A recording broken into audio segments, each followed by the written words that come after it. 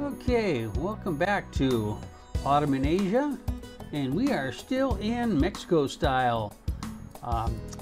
When I'm traveling around, when I was down in southern Mexico, when I would see artwork or graffiti, I'd definitely take a photo of it, because there was some really beautiful stuff down there. Yeah, thumbs up yet?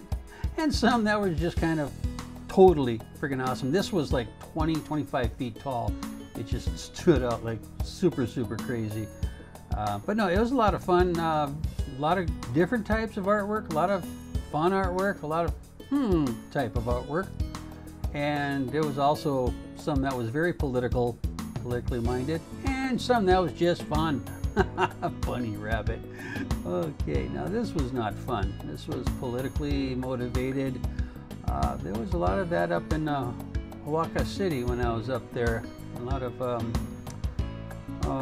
protests and things like that. But anyways, let's not talk about that. Let's talk about some of this great artwork.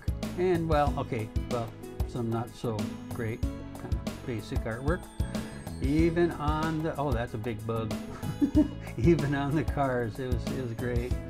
You'd see it everywhere. It was fun. It was nice. I enjoyed it. Oh yeah, for the Day of the Dead, there was always a lot for the Day of the Dead, and this was a fish market. That's pretty nice design for a fish market, that's for sure. Nice sign. What that is, I'm not sure. This was inside of a restaurant. I said, I just really like that. Some more Day of the Dead. That's a basic one, but there's some that was very elaborate. I'm pretty sure I've got some of them up here.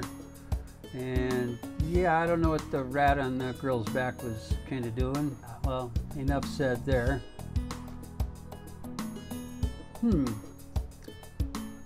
Not sure, politically motivated.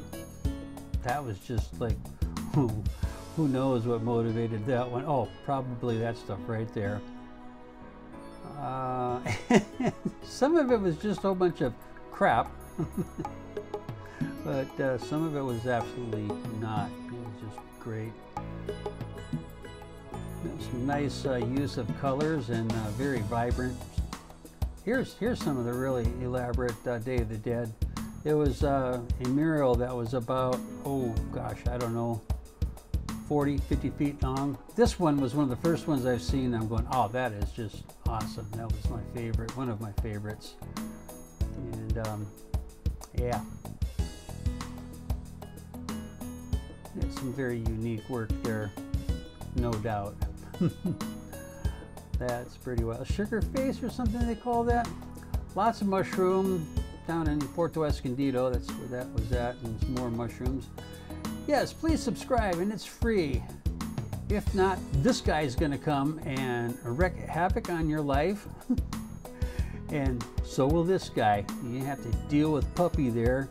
And I'll send this lady to your house if you don't. Subscribe, and your kids will just be, they can't even help you. So have a great day. Thank you.